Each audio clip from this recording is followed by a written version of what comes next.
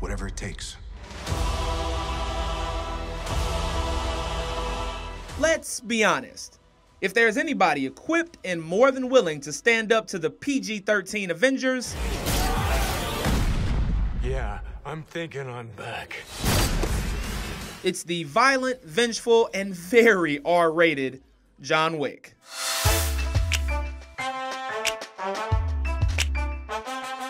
A $14 million bounty on his head. And everyone in the city wants a piece of it.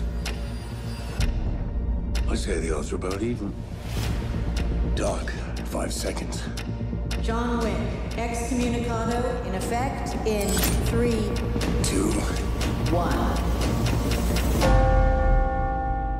Finally, kicking the Avengers off their box office pedestal is John Wick Chapter 3, bringing in an estimated $57 million in its debut weekend.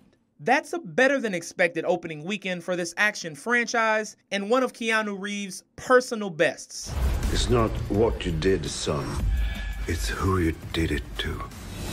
The original John Wick shot its way into theaters back in 2014 with a solid $14 million debut, and the franchise has been on the rise ever since. John Wick Chapter 2 doubled those opening weekend numbers with a $30 million debut in 2017. Flash forward 2 years later, and John Wick is at the top of the box office with a $57 million debut weekend.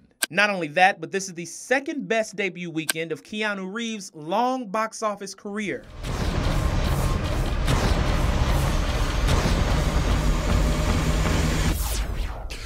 Only The Matrix Reloaded had a better first 3 days at the box office with a $91 million opening, which I think just goes to show action Keanu is the best Keanu. On to number 2. Even if there's a small chance, we owe this to everyone who's not in this room to try. We will.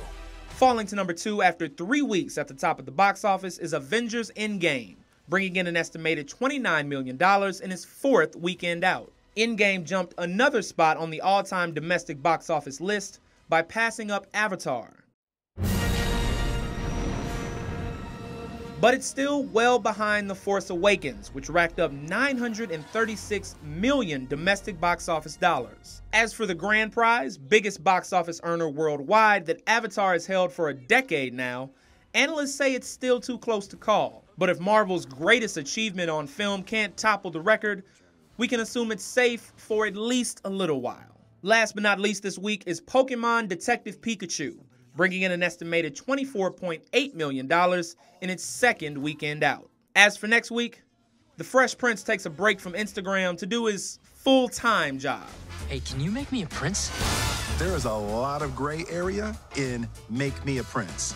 I could just make you a prince. Oh, no.